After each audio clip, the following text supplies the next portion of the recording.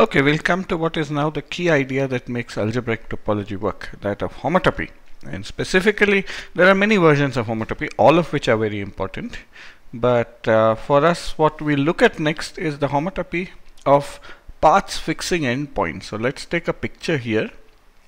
So let me take a surface like this, and I take a pair of endpoints. Maybe I have P here and I have Q here. They could be the same also. And let's take some curves between them. Here is a dark blue one, and here is a purple one. Maybe it wiggles, wobbles, and goes from here to here. And let's look at an orange one, which also wiggles, woggles, and then goes from here to here.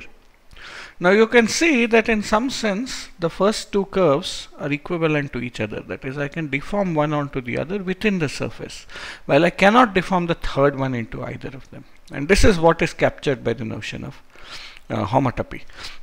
In this case, we have to fix endpoints, because if we don't fix endpoints, we can just collapse a path and move it around and then re-expand it. But that said, what we want to do is capture this notion, and really you can think of this as just a path of paths. Okay, so you could just define homotopy as a path of paths. It's very good in many contexts, but this will involve defining the topology on the space of paths. So one can finesse this, that is a somewhat more difficult and technical issue, by looking at homotopies instead in the following way. So we look at homotopy as a function h which will map 0, 1 cross 0, 1 to the space x we want, and we'll have certain conditions on this. So this is going to be our s, and this is t, which you can think of as time or the family. So this is along the path and this is across paths. Okay, and what are the conditions between these two? So suppose I call my first path alpha and I call my second path beta. Okay, so we say that H is a homotopy, and again I should emphasize fixing endpoints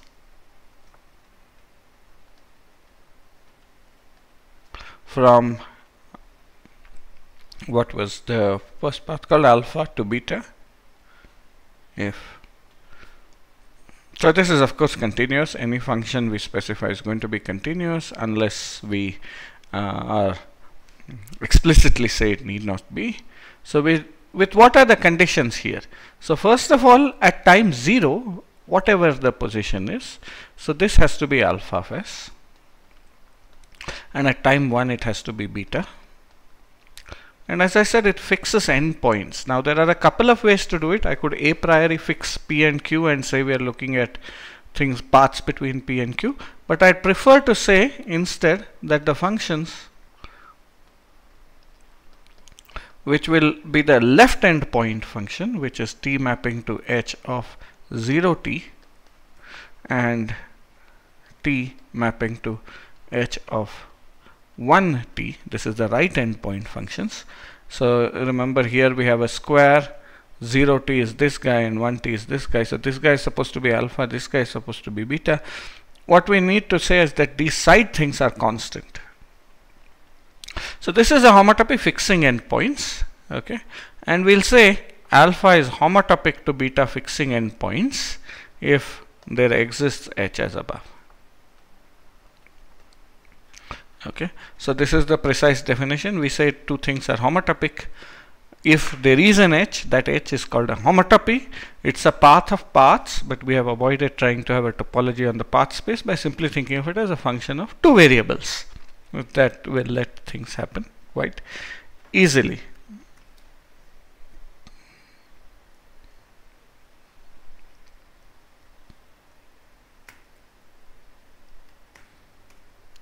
So tilde gives equivalence relations for us. That's the main result we want to see, and it gives two kinds of equivalence relations. Yeah, so it gives equivalence relations on paths, all paths. If I look at omega of x, we have a equivalence relation.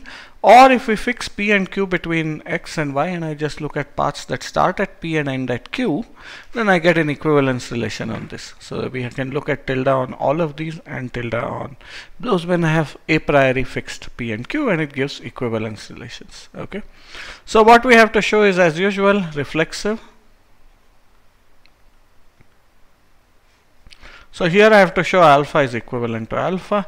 Now this is really similar to the previous one. So what I need is a constant path from alpha to alpha. Now alpha has the same endpoints as alpha. So here I can simply take h of s comma t as being alpha of s.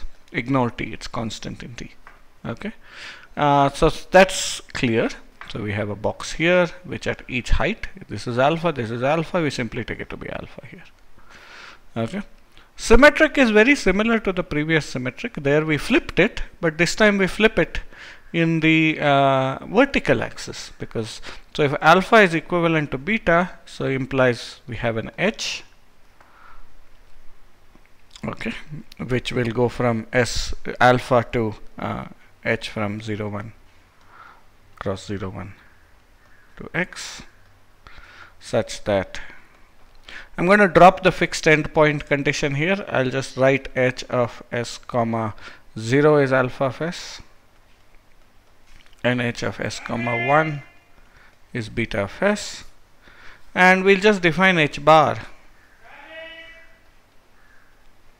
of st is going to be s, not s of, h of s and 1 minus t. So what I've done is flipped along the vertical axis, and you can see that it's actually a homotopy from beta to alpha, because now at time 0 it's going to be beta, at time 1 it's going to be alpha, and it still fixes endpoints. Okay, so these are straightforward. How about transitive? Transitive again is going to be quite similar to transitivity for the connected components that we had. Namely, we have something like a star operation. So suppose we have alpha is homotopic to beta, and we have beta homotopic to gamma. Okay, so let h1 h2 be the homotopies, and obvious which one I mean. So we define, well, let's call it h. I'll just draw a picture first, and then we'll write a formal definition. So it's going to be h1 below, which goes from alpha to beta, and above that is going to be h2, which goes from beta to gamma. Okay, so this is going to be h of st is going to be almost the same as last time, but the scaling is going to be in y. h1 of s to t, if 0 is less than or equal to t is less than or equal to half, and h2 of s and 2t minus 1 if half is less than or equal to t is less than or equal to 1. Again, these are defined on closed sets. They coincide on the boundary because both of them are betas. Okay, so this together will tell you that we have this. So we get an equivalence relation, and what we'll look at are the spaces which we'll call pi usually. So pi 1, let's call it pi 1 of x semicolon pq is omega of x semicolon pq tilde. Okay, so this was easy, but this is crucial.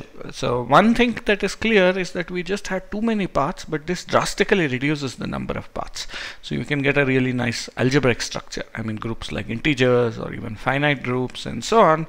While there is no chance of that, if we're really looking at all paths, we get giant objects.